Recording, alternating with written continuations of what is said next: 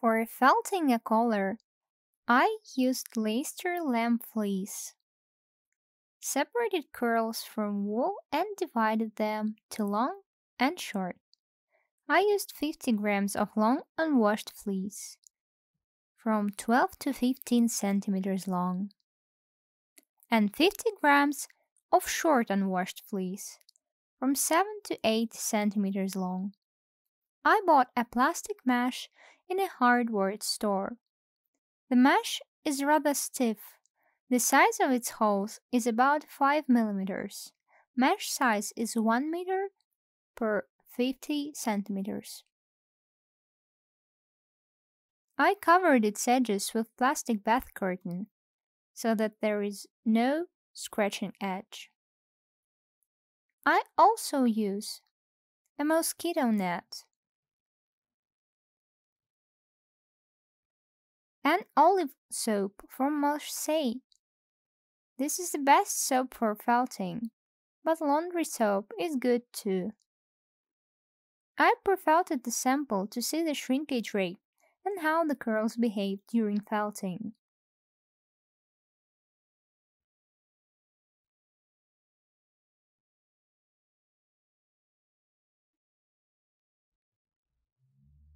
I marked the shape and size of the collar with thin tape and glued it to the net. Its length is 90 centimeters. Wide in the widest place is 12 centimeters, and closer to the narrow edge is 7 centimeters. I also used 5 grams of undyed 19-micron merino wool from the Walknell factory of natural gray color.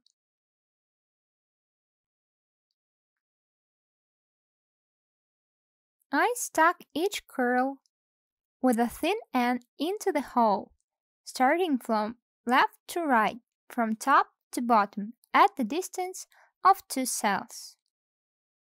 In the sample, I did a distance of 3 cells, which is also a good option, but for the collar, I took thinner curls.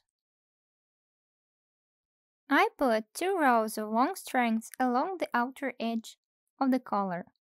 I changed the curls' position in the second row so they are not parallel or above each other. The upper part of the curls protrudes for 3 centimeters.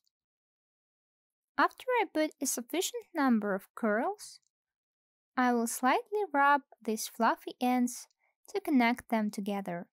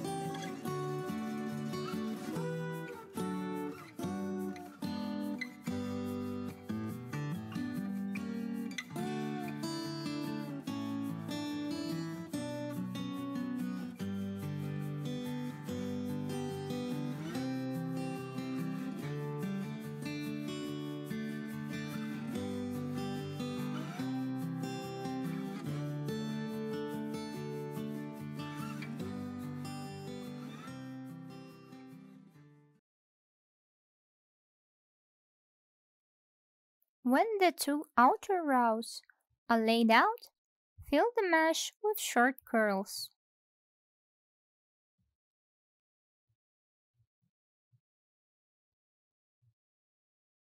Each row was filled in a checkboard pattern, so that curls are not parallel to each other.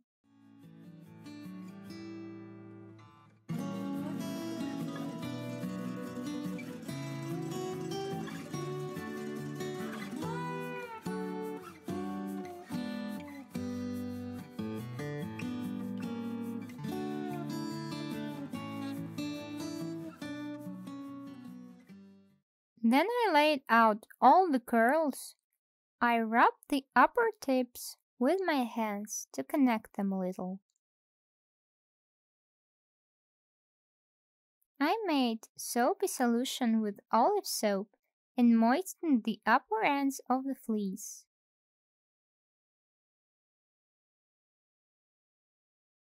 Try not to pour a lot of liquid, so that it does not reach the very tips of the curls. Try to keep the curls dry.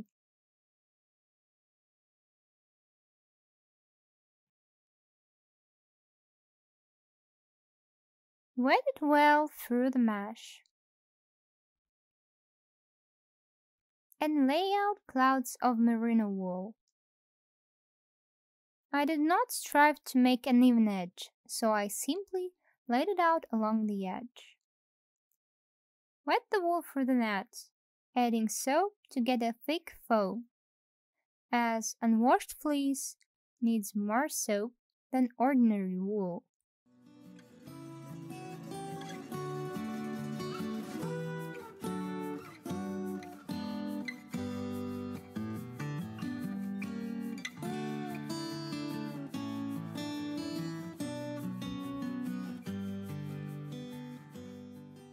Make the edge look a bit smoother like this. Then start felting through the net. Start with light movements with the tips of your fingers. Alternate the direction of the movement to create foam. Foam helps the fibers adhere.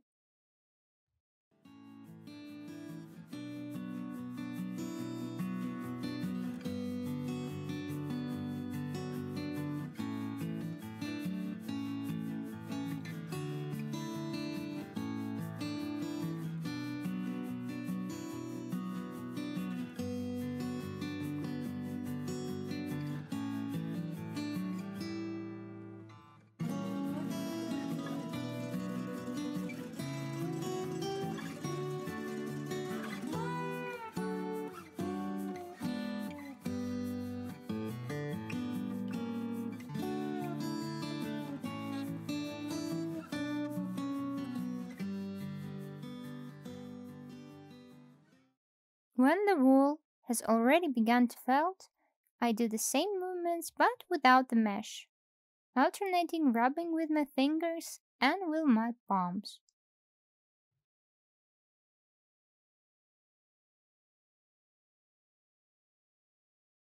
Since the mesh is textured, everything felts pretty quickly.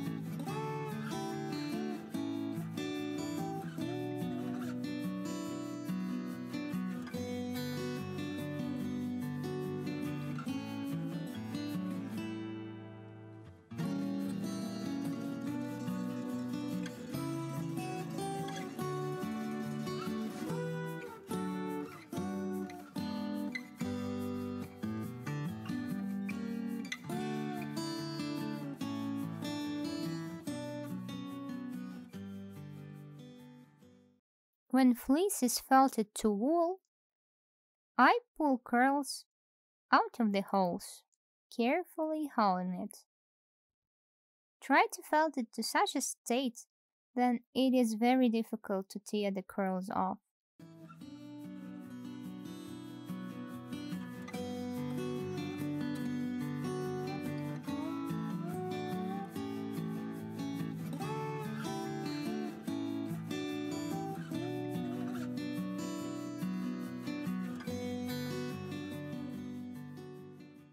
Rub the wrong side of the color against the mesh a little.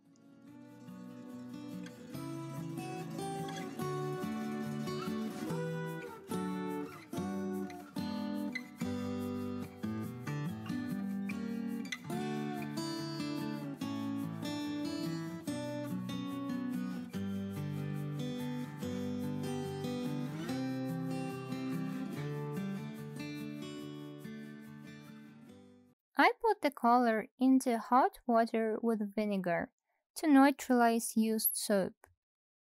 Do not stir too much, as not to tangle the curls. Then rinse the color in fresh water.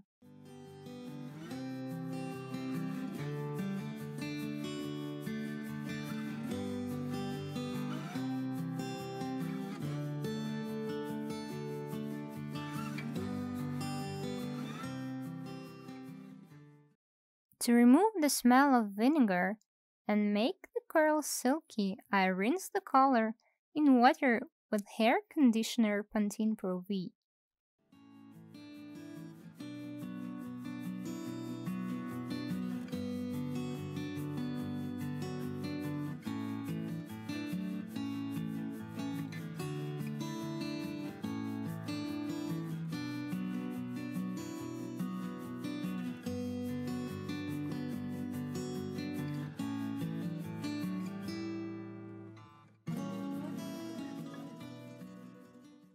After that, I rinse the color in water.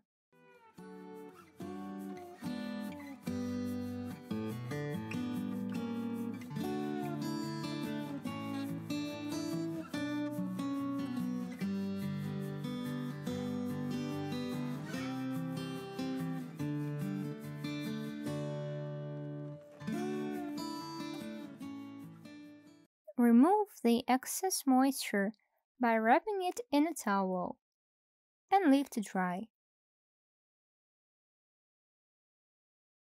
Using this method of felting, I got a shrinkage rate of 1.1 for the color and 1.3 for the sample. The color turned out to be light, airy, and the curls did not get tangled and acquired a beautiful shine after washing.